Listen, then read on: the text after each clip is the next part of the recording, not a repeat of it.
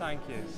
Laura, obviously, first things first, today you must be terrifically pleased. Obviously, after a pretty positive start to the year, New York a few days ago, you must be pretty happy. Yeah, really happy. Yeah, we're keeping it very short and sharp this year, with it being an Olympic year, so just getting in the times that we need to, getting in, sort of qualifying for the champs like we need to, so ticking all those boxes. So I'm going to Glasgow, which is very exciting, and yeah, home turf, which is great. Yeah. I was going to say, obviously Glasgow home turf, University of Glasgow, I believe you attended a few years ago now, and then you're going back there in a couple of weeks' time. You must be pretty excited to go out in front of a home crowd, given that this is not technically a home crowd and the invasion they gave you already. Yeah, no, I mean, I love competing in front of the British crowd. They're always so supportive, but I think obviously just being in Scotland, I've got friends and family there. That's a track that I trained at for the most throughout my career, and I was based in Glasgow for over a decade, so it's a very special place to me. So it's going to be surreal competing at a global championships in Scotland. We've never had that before on the track, so literally once in a lifetime opportunity to do that. I didn't want to miss it. It fits in my plans for Paris, so yeah, it's just very exciting to be there and be out there competing in front of a crowd. Yeah. What would it mean to you to get the best out of yourself in Scotland in 2 weekends' time now? That's exactly it. Yeah, I just want to run as best as I can.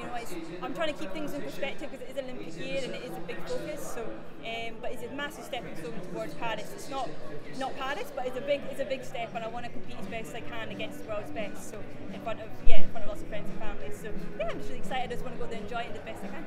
Yeah. How much confidence can a home crowd like that do you feel like it can give you? Because obviously, like I mentioned before, you got a taste of it today because people were really screaming for you, particularly that last lap.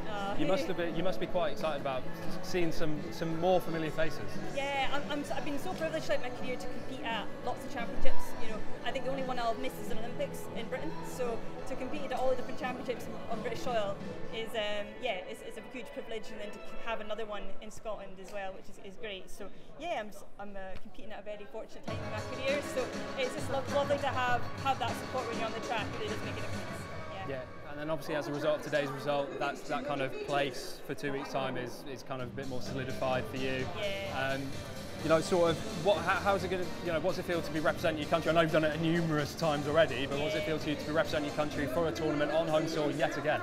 It's really special. Yeah, you can't really replicate it, to be honest. Like, winning a championship medal is always incredibly special, but to do it on home turf when you've got friends and family there and people that might not be able to travel further afield, it's really special. And yeah, like I said, I've competed in lots of different championships before, so to have one in Scotland on my home track is incredible. Yeah. And what do you feel like fans can expect from a weekend like that? It's going to be pretty special. Yeah, I mean the Scottish crowd now. Yeah, so no, they're great, and I think the Emirates is an amazing venue. I think for the spectators and the athletes, it's very close.